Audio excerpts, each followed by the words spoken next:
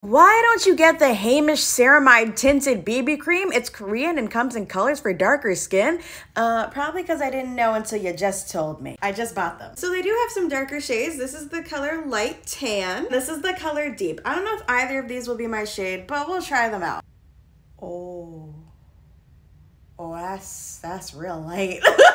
To be fair, from the photos, it didn't look like it was gonna match me. You know, it didn't. Let's try the dark one. Okay, this looks a lot more promising.